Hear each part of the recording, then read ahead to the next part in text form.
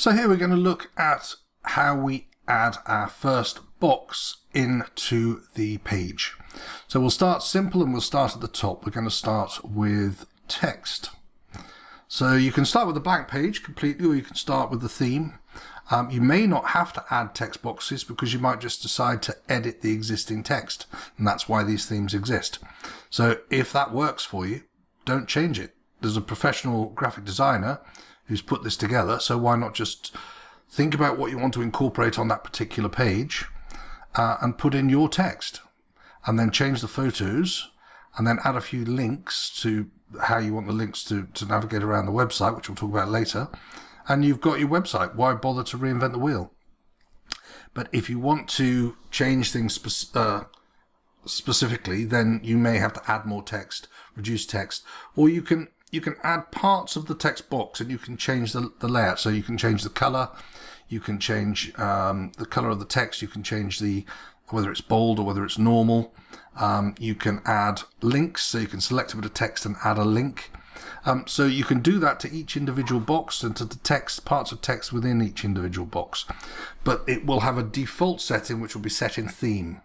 And I would suggest you don't want to change and have all sorts of different colors, all sorts of different font styles, because it starts to look a mess. So, but if you do want to change a theme for everything, you can change it. You can change it here. So you just go to the theme, set the theme up, and then all of your headings, all of your body, all of your blog post headings will all be set to that theme. But that's why I suggest you do the theme first and then edit the text sparingly within each box by changing its size or maybe making it bold or not bold. Okay, so I'm just changing that theme back to approximately what it was before. As you can see, the changes we made with the going bold and with the underline and with the color, they remain. So we're changing the font size and everything, but the changes we made to the default will remain.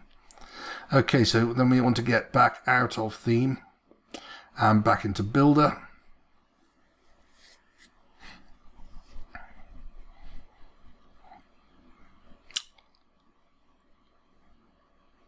If you want to delete a box, just click on the little box and then hit delete, and that will delete the box. And the same with any of the other boxes, windows, spacers, everything. If you want to move it around, the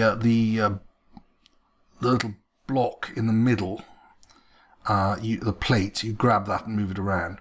Now, as you can see, you can decide where you want to drop. This is the body text. Do I want it to go to the right, to the top where the blue line is, underneath or to the top, underneath features or above? You can change this. Select where you want to drop it and it'll drop in full width. So once it's in full width, you can then decide whether you want to have 1 or 2 columns or 3 columns or 4 columns. So I'm going to drag another body text in. That'll go above. That'll be full width above. If I go to the left, see the little blue and drop it there? Now I've got 2 columns. So I've got 2 text column boxes. And in between there's a divider. Bring a third one in. Drop it to the left again. We've got 3 columns. They're all equal sizes. Okay. And we can fill those up with text as we like. Now we can change the size of the columns by dragging. As you can see, it's a bit clunky. So if you hit Shift and then select, you can do a nice smooth drag. Okay, so that's select and then Shift. So you can set up how you want it all laid out, and then you just put the text in. And you insert the text, and then of course, depending on how much text you've got, you may have to play around with the columns, or add a bit of text, or take out a bit of text, or change it down to 2 columns instead of 3, so that the columns are balanced on the page and look good. So you can either edit the text that's already there, or you can add additional text boxes, or you can delete text, or you can delete text boxes. You can move the text around. When you move it around, bear in mind that if I was to drag the box I'm typing in now, if I was to drag that down, the entire box, it would go underneath the other 2 columns, and you'd end up with 2 columns and then 1 full width text box. With the text that's in there, again, you can change it bold, italic, underline, change the color. You can change the size of the text by going up and down with the plus and minus. And again, the hashtag, just remember the hashtag. So you can see it's really straightforward and simple. Adding links. We'll go into adding links later and show you how to do that, but you just select the amount of text you want to add a link to, click on the link, decide on the link that you want to use, and then it's done. But I'll talk you through that a bit later on. And then we've got layouts, we've got alignment, left align, right align, center, justify, and then you can take away all format if you want to.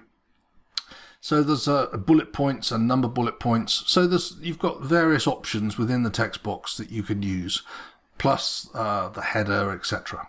Okay.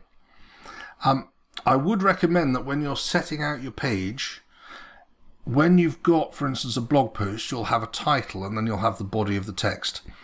And SEO, any web crawler from search engine is going to be looking at the header that's marked as header, and then it's going to be looking at the body, and it will expect the header to be a précis of what the body is talking about.